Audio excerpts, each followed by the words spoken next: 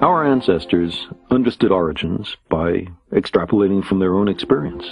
How else could they have done it? So the universe was hatched from a cosmic egg, or conceived in the sexual congress of a mother god and a father god, or was a kind of product of the Creator's workshop, perhaps the latest of many flawed attempts. And the universe was not much bigger than we see, and not much older than our written or oral records, and nowhere very different from places that we know. We've tended in our cosmologies to make things familiar. Despite all our best efforts, we've not been very inventive. In the West, heaven is placid and fluffy, and hell is like the inside of a volcano. In many stories, both realms are governed by dominance hierarchies, headed by gods or devils. Monotheists talked about the King of Kings. In every culture, we imagined something like our own political system running the universe. Few found the similarity suspicious. Then science came along and taught us that we are not the measure of all things, that there are wonders unimagined, that the universe is not obliged to conform to what was considered comfortable or plausible. And again, if we're not important, not central, not the apple of God's eye, what is implied for our theologically based moral codes? The discovery of our true bearings in the cosmos was resisted for so long and to such a degree that many traces of the debate remain, sometimes with the motives of the geocentrists laid bare. So, what do we really want from philosophy and religion? Palliatives? Therapy? Comfort? Do we want reassuring fables, or an understanding of our actual circumstances? Dismay that the universe does not conform to our preferences seems childish.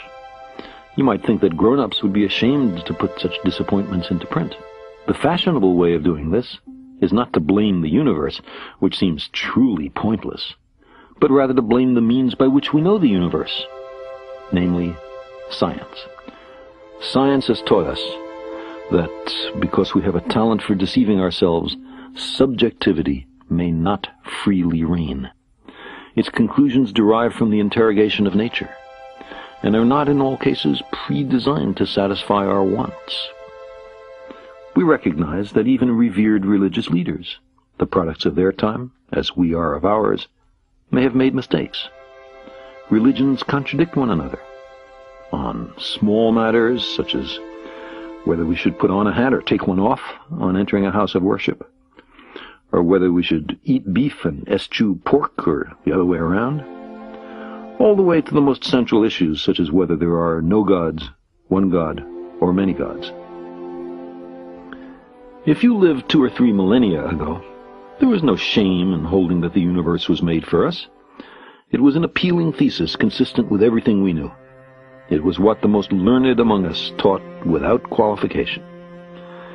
But we've found out much since then. Defending such a position today amounts to willful disregard of the evidence and a flight from self-knowledge. We long to be here for a purpose, even though, despite much self-deception, none is evident. Our time is burdened under the cumulative weight of successive debunkings of our conceits. We're Johnny-come-latelys. We live in the cosmic boondocks. We emerged from microbes and muck. Apes are our cousins.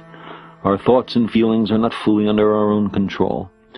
There may be much smarter and very different beings elsewhere, and on top of all this, we're making a mess of our planet and becoming a danger to ourselves. The trapdoor beneath our feet swings open. We find ourselves in bottomless free fall. We are lost in a great darkness, and there's no one to send out a search party.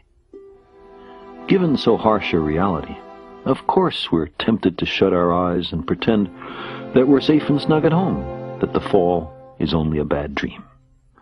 Once we overcome our fear of being tiny, we find ourselves on the threshold of a vast and awesome universe that utterly dwarfs, in time, in space, and in potential, the tidy anthropocentric proscenium of our ancestors. We gaze across billions of light years of space to view the universe shortly after the Big Bang and plumb the fine structure of matter, We peer down into the core of our planet and the blazing interior of our star. We read the genetic language in which is written the diverse skills and propensities of every being on Earth. We uncover hidden chapters in the record of our own origins. We invent and refine agriculture, without which almost all of us would starve to death. We create medicines and vaccines that save the lives of billions. We communicate at the speed of light and whip around the Earth in an hour and a half. We have sent dozens of ships to more than 70 worlds and 4 spacecraft to the stars. To our ancestors, there was much in nature to be afraid of. Lightning, storms, earthquakes, volcanoes, plagues, drought, long winters. Religions arose in part as attempts to propitiate and control, if not much to understand, the disorderly aspect of nature. How much more satisfying had we been placed in a garden custom-made for us, its other occupants put there for us to use as we saw fit. There is a celebrated story in the Western tradition like this, except that not quite everything was there for us. There was one particular tree of which we were not to partake, a tree of knowledge.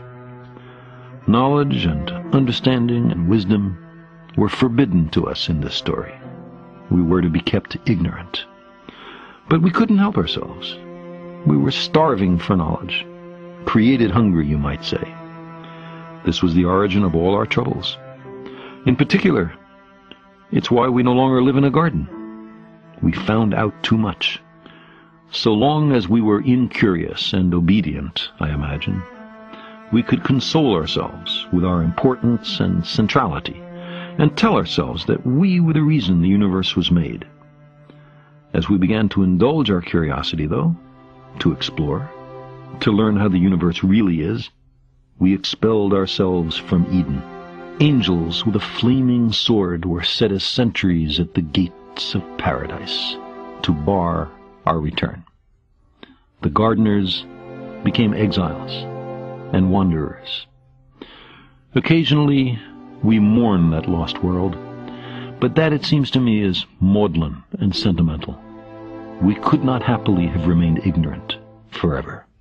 There is in this universe much of what seems to be design, but instead we repeatedly discover that natural processes, collisional selection of worlds, say, or natural selection of gene pools, or even the convection pattern in a pot of boiling water, can extract order out of chaos and deceive us into deducing purpose where there is none.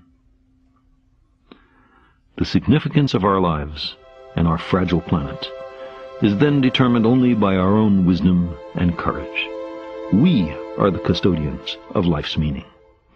We long for a parent to care for us, to forgive us our errors, to save us from our childish mistakes.